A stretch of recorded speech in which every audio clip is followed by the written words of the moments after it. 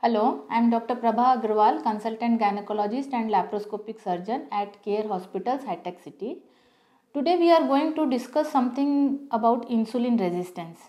Lately there has been a lot of talk about PCOD and PCOS. So a lot of myths and facts are going about. As we all know, PCOD is not only a disease of ovaries, it involves general endocrine and metabolic disorders as well. So in PCOD there is a lot of insulin resistance going on. So what exactly is insulin and insulin resistance? We'll discuss about it. We all know that insulin is a hormone produced by the pancreas. It helps our body to digest food and convert it into energy. But when the tissues are not sensitive, as in case of PCOD, the receptors are not sensitive to insulin, it doesn't recognize insulin properly. So body has lot of insulin which is not getting used up. So lot of insulin then causes body inflammation leading to weight gain and obesity. And the excess insulin, when it is not getting used up, the body will have more of sugars, and then body will convert it into fat, and then fat will lead to obesity. So basically it is a cycle of weight gain and obesity and hormonal disorders going on there.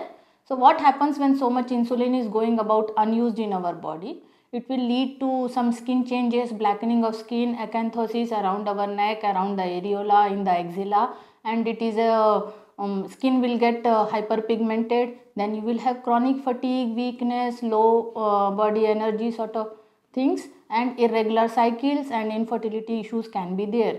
So what we need to do about it, because insulin hormone is needed for sugar control. If you don't start controlling it either by lifestyle changes or by medication, it can cause early diabetes. Type 2 diabetes can come for you. It can cause heart disorders. It can cause pregnancy induced gestational diabetes as well.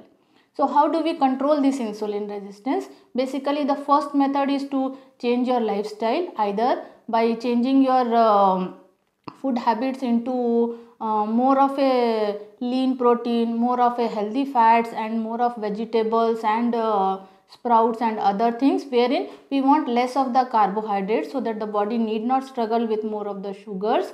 And you can also have some moderate exercises going on, like cycling, swimming and jogging you can do. And there are other medications also which are called insulin sensitizers, which your doctor can prescribe if you are really struggling with your weight, and if you are not able to lose weight despite going to gym or exercising or doing a dieting also. So with these methods you can control your insulin, and the less the sugar intake, the less the junk food, the processed food, and your lifestyle changes will definitely help you in getting better and overcome this insulin resistance. Thank you.